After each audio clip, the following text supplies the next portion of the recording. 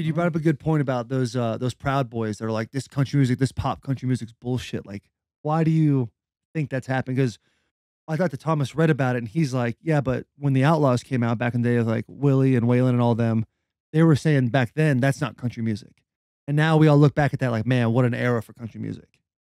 Yeah, I think there's some stuff now that's a little more of a stretch. Yeah, I mean, comparing Waylon Jennings to Johnny Cash, saying they're night and day back then, is not quite like some of the hip hop type stuff we have going now. But music does change all the time, and there's a lot of different musically ways you can go in this genre. But I always say that the storytelling is what makes country music. Song that has a story, has some kind of meaning. That's the kind of thing about country. Obviously, you can go like techno bar and just like people just want to dance, and people like to have a good time. There's songs like that too. But I always say if it's got some kind of meaning to it and story, it can be somewhat considered country music. right. But there's a line for you. Are you ever surprised on certain country music that takes off or gets wildly popular? I am, but it's also like how many country artists you've seen that have come out, had a song to, and then gone pop. I mean, there's a lot of those. So, Taylor Swift. yeah, I mean, there's just I think that country music, the way it's set up, especially with country radio and this town, how it's so connected, is so different than any other genre. Because like, where is pop music at? Where's rock happen? So like LA, I guess, I don't know, but you don't have to live there. It kind of all over, but you can come to Nashville, sign a deal, meet the radio PDs and do this one and have a career in country music, even if you go a different way after that. So a lot of people start here, but I think that what you originally asked about why there are those people that are like, this isn't country, kind of put their foot down, is like, it's such an era of like, everybody wants to know about the guy nobody knows about first. Mm-hmm. I remember when Chris Stapleton, I saw him playing in Birmingham. Was the year that he blew up. He had the 3 ACM awards or whatever. Still the Steel Drivers. Yeah. But I mean, I think What Are You Listening To was one he had like on YouTube. I don't know if he had any music out, but I remember thinking that was the coolest thing ever. And then when he kind of blew up, I'm thinking like, it's not that. That's cool. Which is, he's still great. He still puts out great songs. But people are like that about it. I had a lot of them in my career that would like have burnt CDs of stuff I wrote when I was like 16 years old. And that was what they would request at my shows. Yeah. And those songs were garbage. But they just wanted me to know that they knew them. That's all it was. Yeah. You're saying you were that way with Chris Stapleton. I was, with a lot of like folks. you knew you were on him early, and then when and he blew up, you're kind of like, like how many times people like, hey, better. remember I put you on that. Remember, that's what everybody wants to do. So Yeah. it's like the stuff that gets commercial becomes less cool to a lot of fans, I think. But it's, kind of a double-edged That's a sword. fair point. Yeah. What's your struggle? Is there a struggle at all of like kind of conforming to the mainstream country music and where it's at? Because you could easily, and with the backing you have, you could go and put some techno beats on something and have it play across every club, everywhere, all the time. Yeah, and there's still time.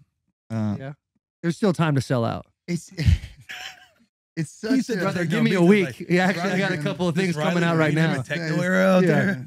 Things don't turn my way, man. It's a weird time. What I'll say is it's really hard to have blinders on in this town. Just because it's so easy to watch what somebody else is doing and go, oh, they're having success. And then also you've got the fact that a lot of these songwriters write for everybody. Mm-hmm. Well, they have a style of writing too. They know what's getting played. Songwriters don't make anything unless it's on the radio and a hit anyway. So they want songs to go on the radio. And for a song to get put on the radio, it has to sound something. Mm-hmm. The word I'll use is somewhat commercial. It's got to be very relatable to a mass audience.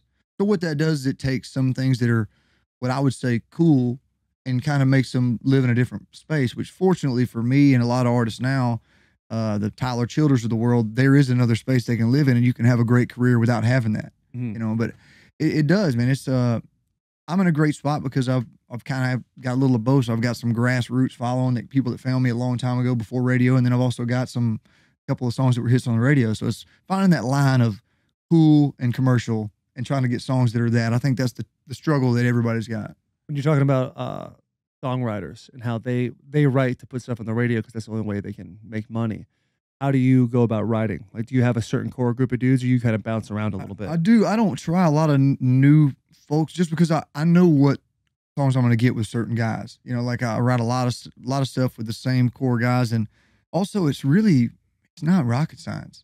Writing songs. There's I guess some skills that you can be born with, you can kind of work on and get better at, but it's like you sit in with people you like. You're going to write better songs with people you enjoy being around, people that grew up the same way, whatever that is. But I mean, even still, my biggest songs I wrote by myself. So it's kind of keeping a little bit of that both, trying to, find some guys that can write stuff that know what's going to get played on the radio, and then write some stuff that's really, for lack of a better term, me, and just play it out and see what works. I think a lot of my success came from just playing songs on YouTube or Facebook, I guess, at the time, and just seeing what people thought. They liked it, I'd go record it. When you talk about like not being rocket science, dude, it kind of seems like it, because no musical talent over here. I'm speaking for myself. I heard Will sing in the car yesterday. That boy can belt it now. He's putting out Maroon 5 like it was nothing. He was getting after it. But you go, like, we all sit in the car, dude, and I'll put that radio up to 10, and I'll be singing and be like, fuck, why couldn't I have thought about doing this? Or why couldn't I do, like... Well, I feel that all the time. Yeah, but it's like, you say it's not rocket science, brother. Like, it's an absolute talent. Like, how did you learn to even write music? Like, how did that process start for you? It was really accidental. So my granddaddy Buford was a really witty guy. Like, what a name. Buford Green. Wrote poems and like drew and painted and stuff. Whatever. He just had really good words, I guess. But we didn't write songs. I wasn't doing country music back then. But I think that I got a little wit from him. He was really good with just that kind of thing.